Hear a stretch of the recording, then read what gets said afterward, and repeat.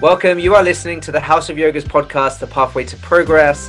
We are here to inspire yoga teachers, teachers in training, and yoga lovers who are curious about the journey of becoming a yoga teacher, developing their teaching career and business, and for anyone who wants to enhance their yoga practice and get better at life. Hey, Jason here. In today's episode, I'm sitting down with Alex Manos. Alex is one of our teacher training facilitators who we bring in to lead Foy's specialized anatomy sessions. Alex is also a very, very good physio. He used to be Crystal Palace head physio, actually, and he's a former graduate of Ignite Your Passion 200-hour teacher training program here at Foy. Alex, welcome. It's good to have you here. Hey, Jason. It's good to be here. Thanks for inviting me. No problem. Thank you. How's your day been so far? Do you know, today's been actually pretty busy. This is my sixth Zoom thing of the day, so it's not normally quite this crazy on a Tuesday, but some coaching and some just lots of stuff going on today. But I've got some tennis this evening, which will be something to go and escape from, which is good. Awesome. Nice. A zoomed out day. Sorry, Yeah. Sorry, just broke up a little bit there, I think. No worries. All right, so let's jump straight in, Alex. I've got the first question to ask you here is, how did you get into anatomy? I'd really love you to share with our listeners more about your background in this field and how you also got into yoga. Well, I mean, I got into, as you said, I've been a physio for 20 years now. And so, anatomy makes up, a big part of that. And, without it, we can't really do our job. So I'll answer the first bit first. When I then came to the yoga teacher training, which I'll talk about how I came to that, the anatomy was obviously quite, it was kind of second nature to me, and I enjoyed it. And also, people kind of looked to me in the group to try and help them out with it as well. And, it's something that we are constantly learning about as well. It does. I mean, anatomy itself doesn't change hugely, but we discover new things as well. So it's part and parcel of what I do day in, day out as a physiotherapist. So there's an interest there from a long time, from a long time ago. You say you've been a physio for 20 years. Yep. How's that possible when you're only 28? No, I look 28. Don't I look 28. So I came into teacher training. So I was in a slightly transformational period of my life. There'd been some things that had gone on, and I was also looking at career options, changes, what I wanted to bring in. And I mean, kind of like in any work that you've been doing, when you've been doing something for sort of 15, 16 years, it can become a little bit repetitive, even though I've done different things. And so I wanted to bring something in and change and start working with people in a slightly different way. But I wasn't quite sure what that was. I'd looked into the sort of counseling, psychotherapy route. I'd really benefited from having that work myself, but that didn't hugely appeal to me. And I wanted still to work with the physical as well as mental. And I'd started doing more yoga. And then I went, maybe I should look at teaching yoga. And through a colleague who actually did the House of Training, the House of Yoga training as well, Andrea, who's a physio as well, we got in conversation, and it was one of the places I was looking at, and I came on board, and I did it back in, I think I'm maybe 4 years qualified now, three to 4 years qualified. And then I guess, you invited me a couple of years ago to head up the anatomy part of it. That's right. Yeah, it's definitely been a couple of years now, which has been awesome to have you, join the team and share your passion and knowledge and love for this field. And it's definitely been, it's a great asset to the training for sure. you've been leading, as we're saying, like the anatomy modules for a couple of years. And how can you share an insight, little insight, Alex, into what you teach and what kind of learning goes on during those sessions? You'd have to ask them about the learning. I don't know how much goes in. I can talk to you about the teaching. I'm not sure about the learning. Yeah, I think for our listeners that perhaps they're looking at going on the path as you have, as we all have, yoga teacher training, or enhancing their understanding of the whole practice. And obviously anatomy is a big part of that. If you could shed a little insight into, what you teach and what is spoken to and what the guys are sort of up to in the training. Yeah, of course. It's broken down into 5 sections, and the sections are an introduction.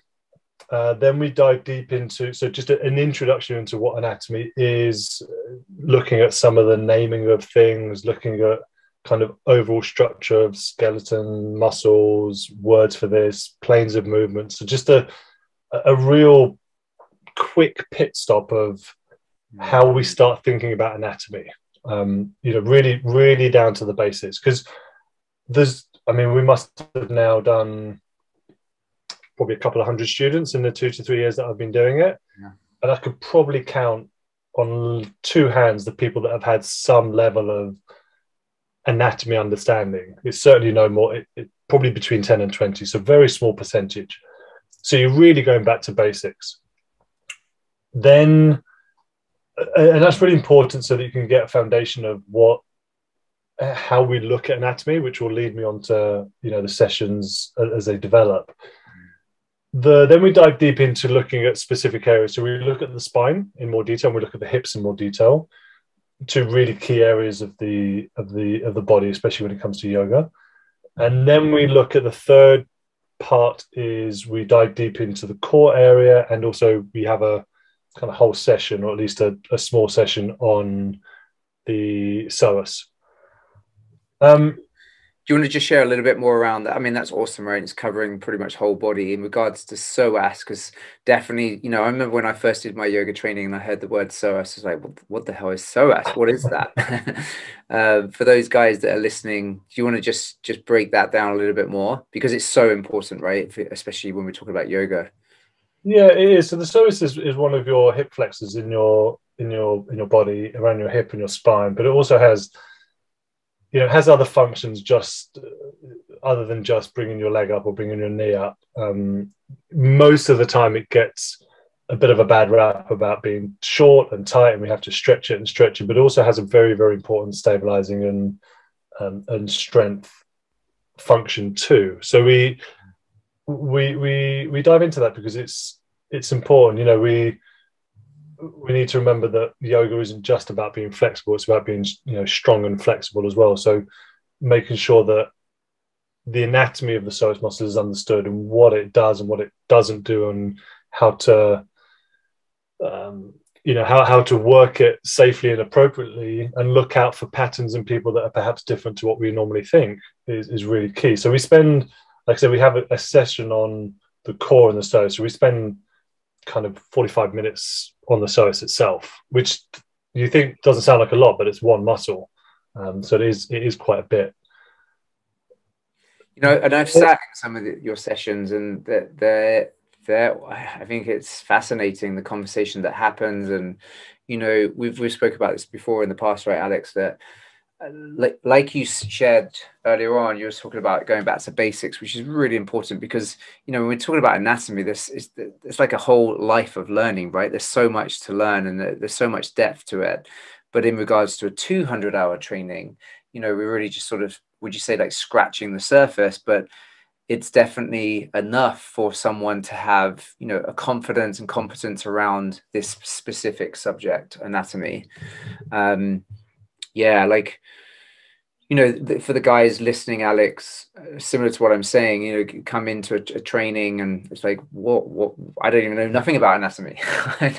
It's really is fascinating, and I think the way that it's laid out, the way you sort of lay it out, has really progressed this part of the teacher training. And I've learned a lot. I take it for granted. To me, it just rolls off the tongue, and I sort of there's a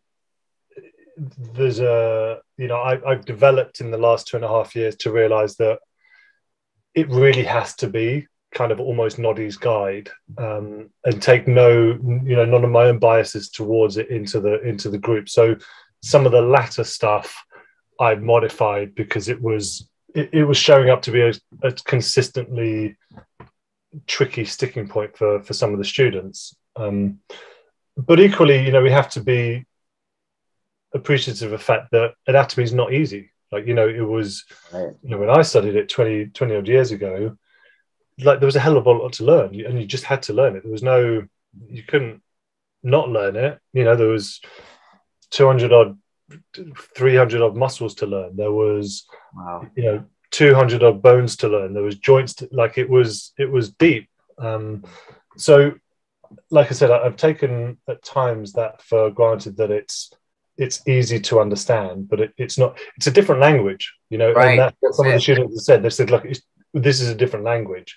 So not put aside the fact that the understanding part of it's like learning a new language. So if you take up a new language, you actually have to learn the words first, let alone the meaning, and then how they then relate to movement and function and yoga and teaching. And so I'm mindful of that now, and I've probably slowed down a little bit in the teaching, and changed it. But I guess it's important to say that the teaching is not designed for you to then for students to then become anatomists. Okay, that is not what we're about. It's about understanding the relevance of anatomy to yoga as a practice, being safe and competent, understanding the overall architecture of a skeleton and a body and how it moves.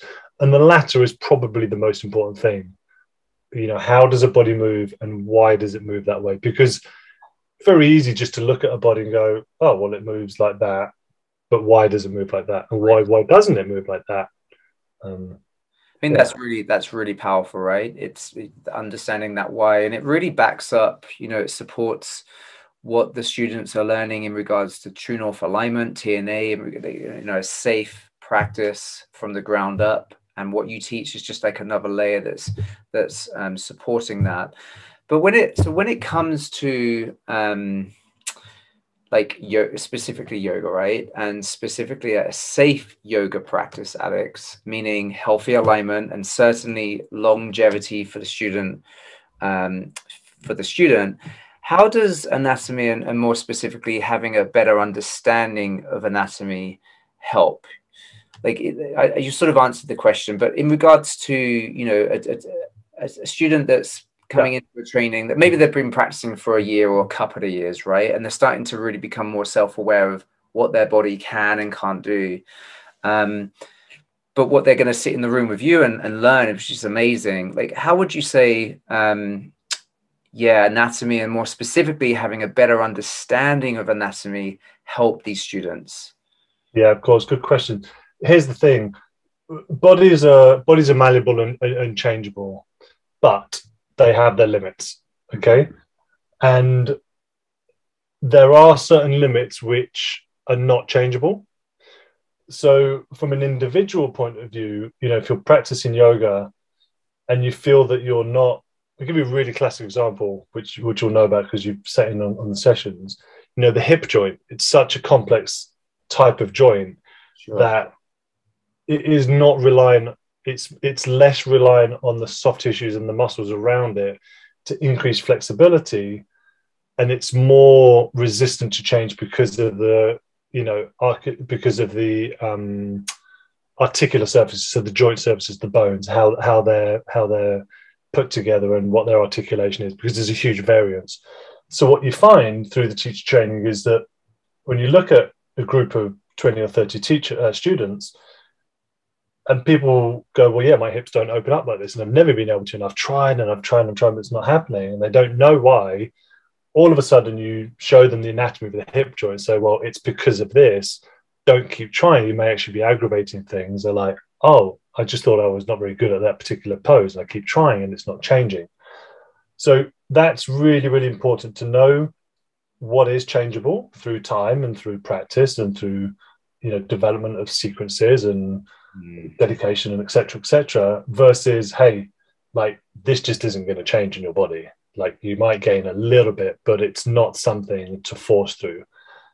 Flip that round to them when you're qualified as a teacher and being able to scan the room and go, oh, I understand why that person does this in a crescent lunge, because their hip is probably orientated like this, rather than, well, let's try and increase this range of movement, where you may then potentially do damage, okay, by forcing something that is not designed to go somewhere.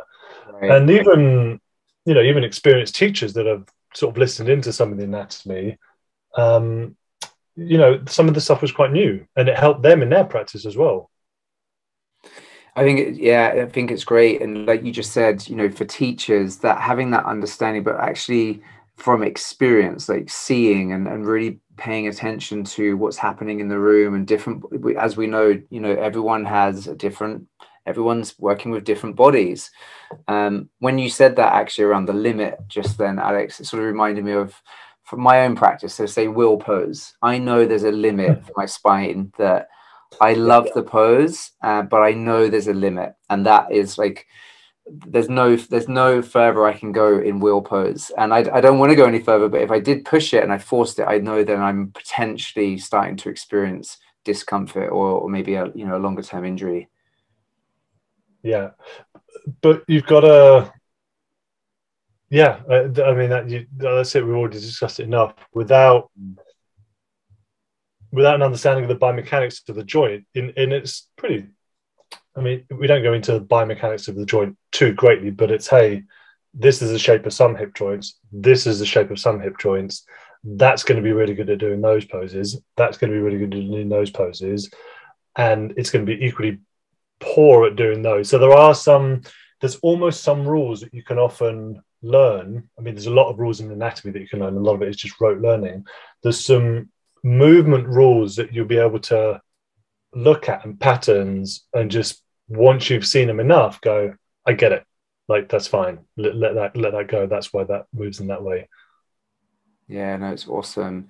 I'd love you to share more on the common injuries, okay? Because obviously this comes up in trainings, and it's a big question, and it's something that the students really, learn more around the common injuries we see in yoga students, because we absolutely see injuries for sure. I've had enough of them myself.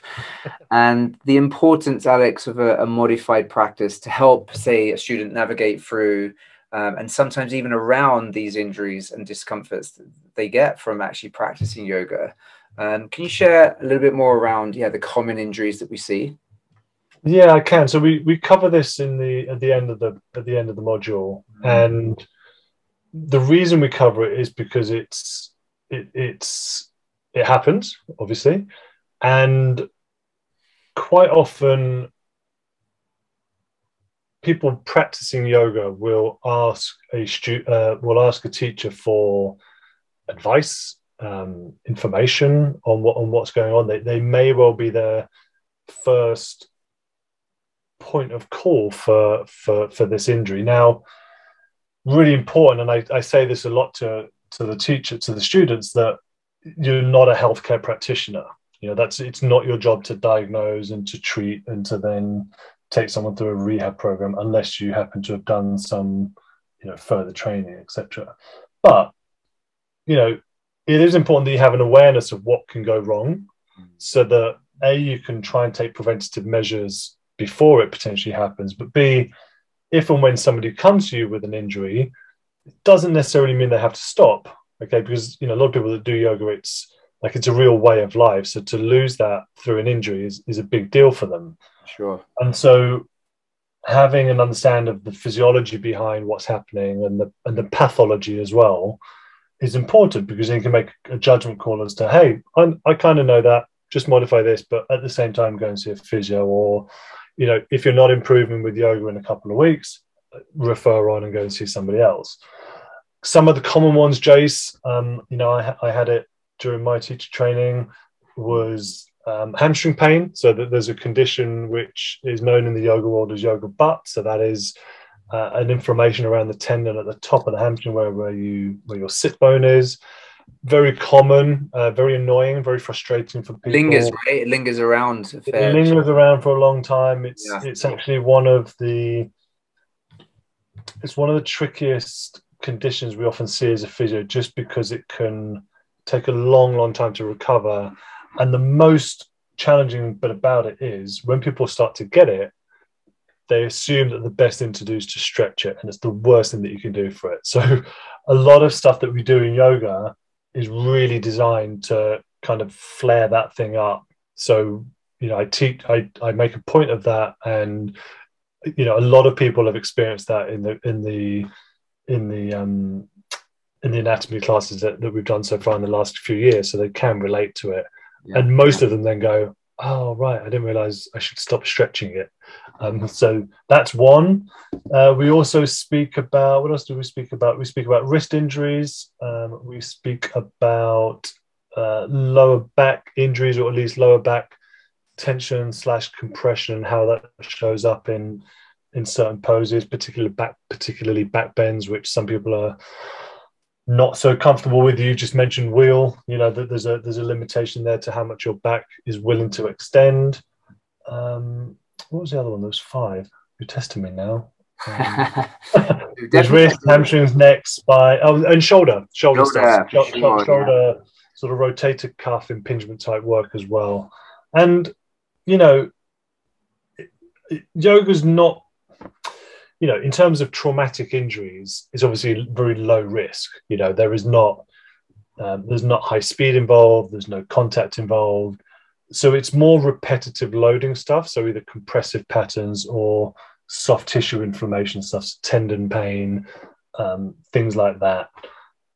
You can get injured doing yoga, but it's rare. It does happen. And it's certainly,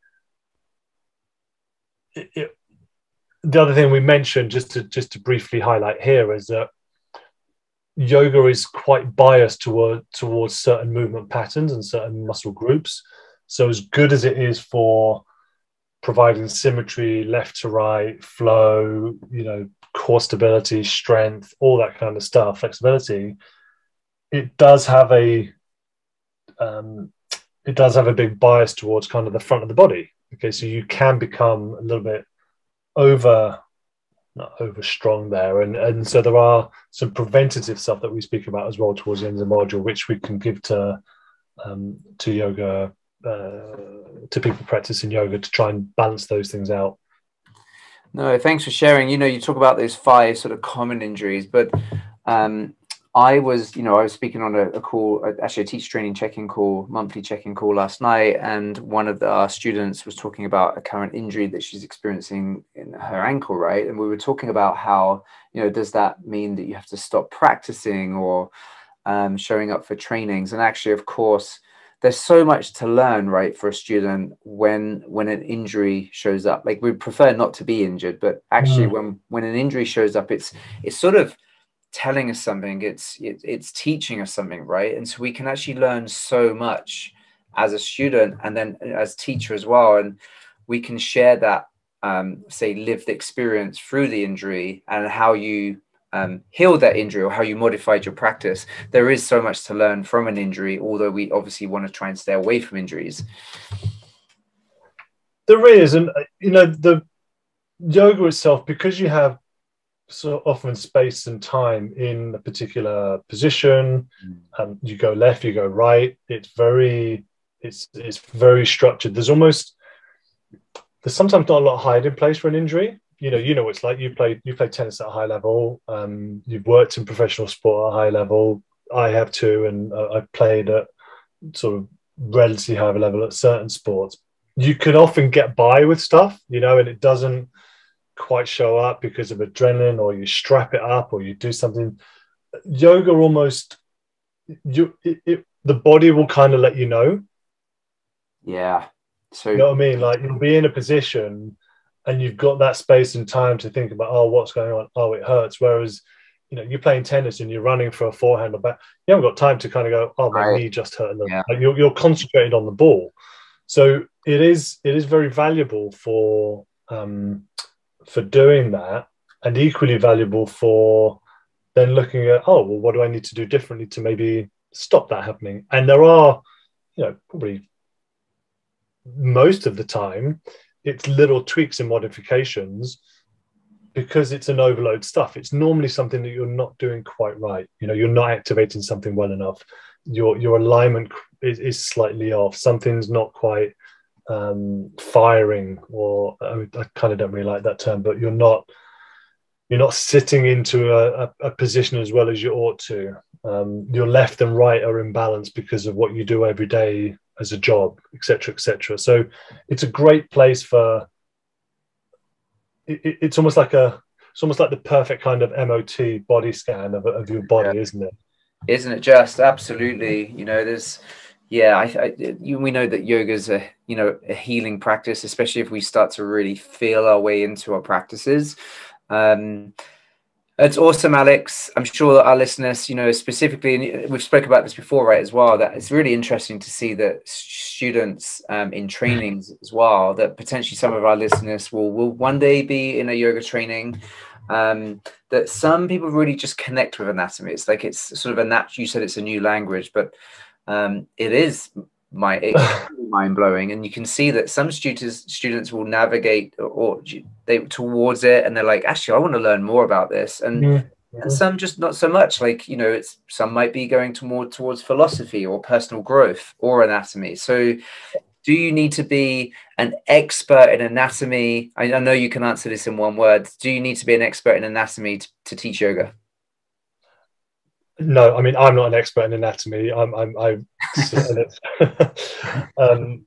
probably a lot better versed than a lot of people, but I've got loads to learn as well. But it's certainly enough to be able to teach yoga and practice yoga and do there's so routines. much. Yeah, so much more beyond that, right? But I whilst we're speaking live here, it's been awesome, and it will continue to be awesome to have you in the trainings. It's such a great asset to the training. It's definitely added more value, as I mentioned earlier. Look, at the start of this discussion, I mentioned that part of what you've been up to in your life in this career is you were the physio at Crystal Palace. Now, I want to bring this up because I'm not an Eagles fan, as you know. I've got a very good friend who's an Eagles fan, and his son. But he wants to meet you, as you know.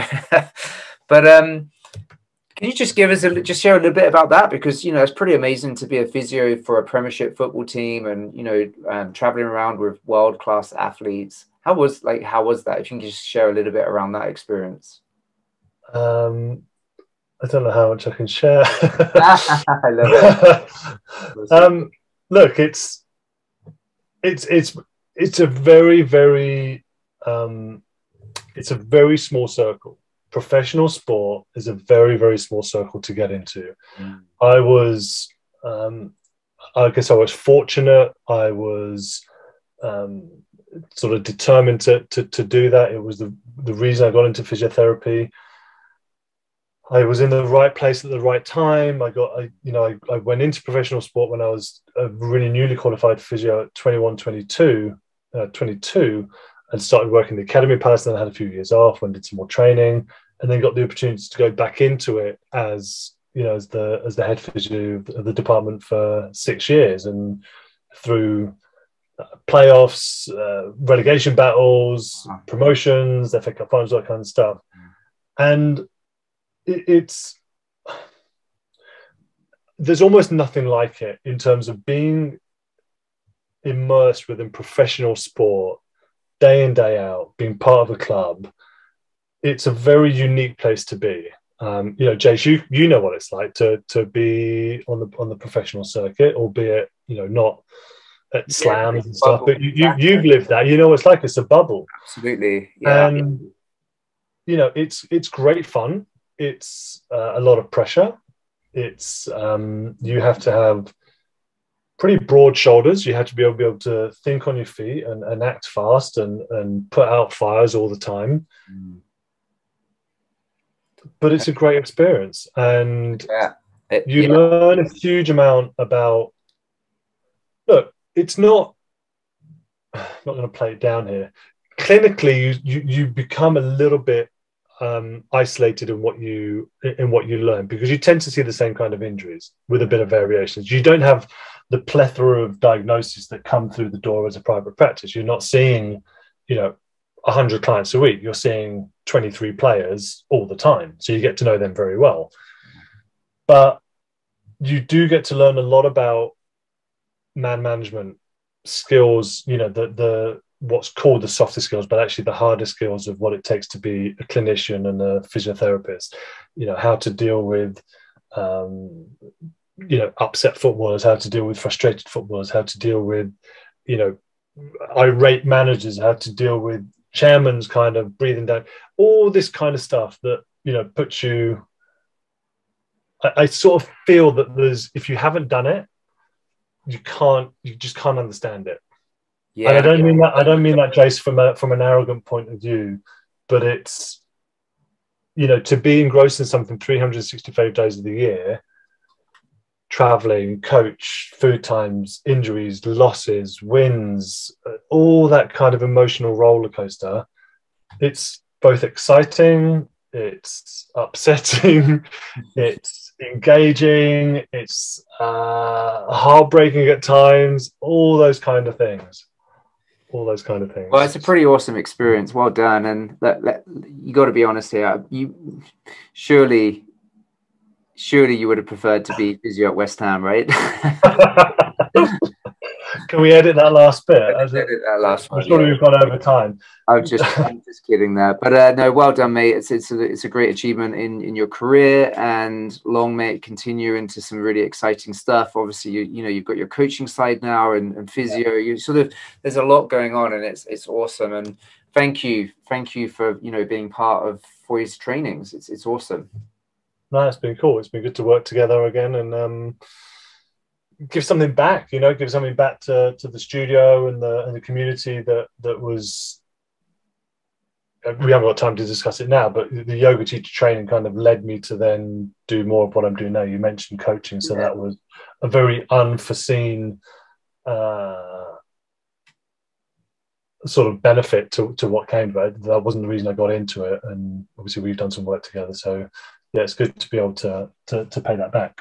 Yeah, that's awesome. It's just that contribution, right? Giving back is so powerful in any form. Like, the guys listening now, or everyone that's, listening to the podcast at some point, it's just when we give back and when we're contributing in any form, any context, it's just where we feel, it seems to be where we're most lit up and most fulfilled.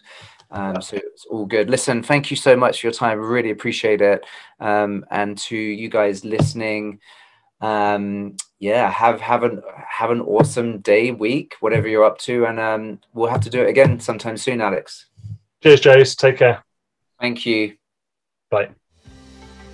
So, my friends, if you've enjoyed today's discussion, please hit the button to subscribe to this channel and also the like button, and don't forget to follow us on Instagram. You will find us at @thehouseofyoga_. Thanks so much for listening, and have a wonderful day.